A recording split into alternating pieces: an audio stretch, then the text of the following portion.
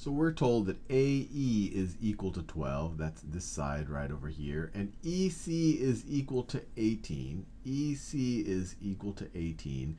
And then they've drawn a bunch of the medians here for us. And we know that they are medians because when they intersect the opposite side, they're telling us that this length is equal to this length, or that ED is equal to DC, CB is equal to BA, AF is equal to FE, or that F, B, and D are the midpoints, and that G then would be the centroid where the medians intersect.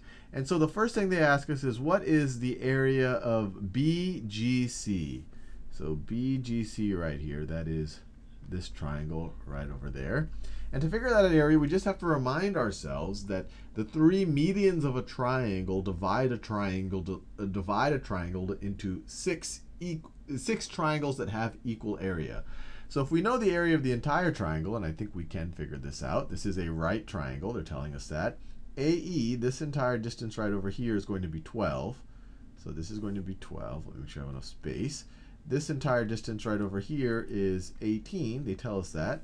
So the area of AEC is going to be equal to 1/2 times the base, which is 18, times the height, which is 12, which is equal to 9 times 12, which is 108.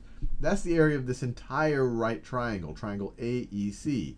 If we want the area of BGC, or any of these smaller of the 6 triangles, if we ignore this little altitude right over here, the ones that are bounded by the medians, then we just have to divide this by 6, because they all have equal area. We've proven that in a previous video. So the area of BGC is equal to the area of AEC, the entire triangle, divided by 6, which is 108, divided by 6, which is what? It's 60. Let's see, you get 10, and then 48. Looks like it would be 18. It would be 18, and that's right, because it would be, 108 is the same thing as 18 times 6. So we did our first part. The area of that right over there is 18, and if we wanted, we could say, hey, the area of any of these triangles, the ones that are bounded by the medians, this is going to be 18, this is going to be 18. This entire FGE triangle is going to be 18, but we did this first part right over there. Now they ask us, what is the length of AG? So AG is the distance, it's the longer part of this median right over here. And to figure out what AG is, we just have to remind ourselves that the centroid is always 2/3 along the way of the medians, or it divides the median into 2 segments that have a ratio of 2 to 1. So if we know the entire length of this median, we could just take 2/3 of that, and that'll give us the length of AG. And lucky for us, this is a right triangle, and we know that F and D are the midpoints. So for example, we know that this AE is 12, that was given. We know that ED is half of this 18, so ED right over here, I'll do this in a new color, ED is going to be 9. ED is going to be 9. So then we could just use the Pythagorean theorem to figure out what AD is. AD is the hypotenuse of this right triangle, AD. So we're looking at triangle AED right now. So we know that, let me write this down, we know that 12 squared plus 9 squared is going to be equal to AD squared, is going to be equal to AD squared.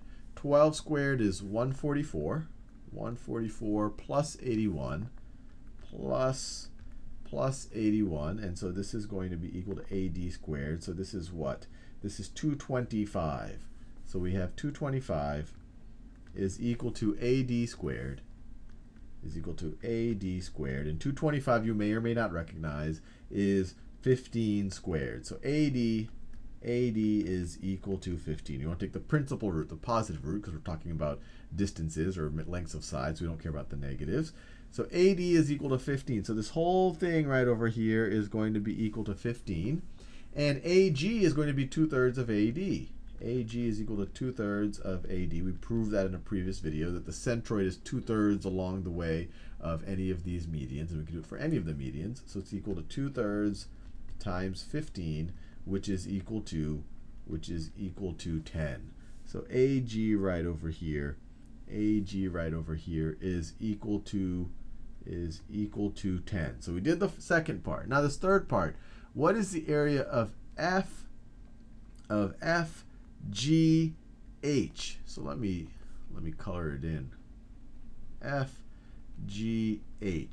So if we knew this length, if we knew HG, and if we knew FH, we could easily figure out what that area is. And there's actually multiple ways of figuring out either one of those things.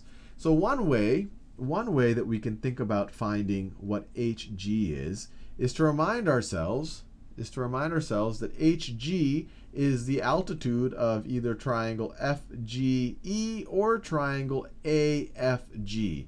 And both of them have a base of 6. Both of them have a base of 6. So this is 6 and this is 6 over here. And then they have a height equal to GH, and we know what their area is. We know that the area is already equal to 18. So you can say, so let's take this triangle up here. So when we're talking about the area of triangle AFG. So we know it's 1/2 times its base, which is 6, times its height, which is GH, times GH. That's this 1/2 base times height is equal to the area of this triangle, which is going to be equal to 18. And so then we just have to tell ourselves, well, this is 3 times GH is equal to 18. GH, if we divide both sides of this by 3, GH is equal to 6. So that is one way to do it. GH is equal to 6. You could have also made a similarity argument that you could have said, look, this triangle up here is similar to this larger triangle over here. This hypotenuse is 2/3 of the length of this entire thing, so this is going to be 2/3 of this 9. So that's another way that you could have gotten 6 there, but either way we got this length. Now we just have to figure out what FH is. And we can figure out what FH is if we know what AH is.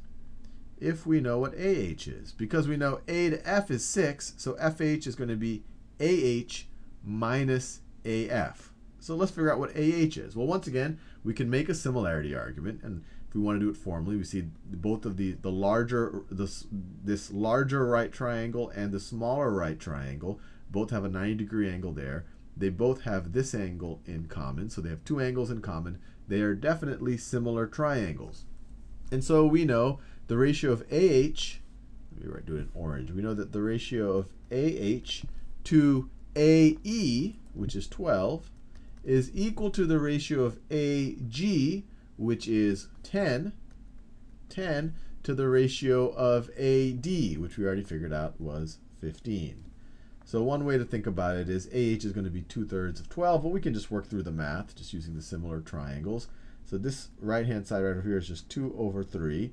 And so AH, multiplying both sides by 12, is equal to 2/3 times 12, which is just, if you do it, it's just H. So AH here is 8, AH is 8, AF is 6, so FH right over here is going to be 2. And so now we have enough information to figure out the area of FHG. It's going to be 1/2, so let me write it over here. It's going to be 1/2 times the base. I'll just use FH as the base here, although I could do it either way. I'll just use FH as the base. 1/2 times 2 times the height, times 6, which is equal to 6. And we are done. And you could keep going. You could figure out the length of pretty much all of these segments here using some of these techniques, or any of these areas, which, well, we've actually figured out most of them.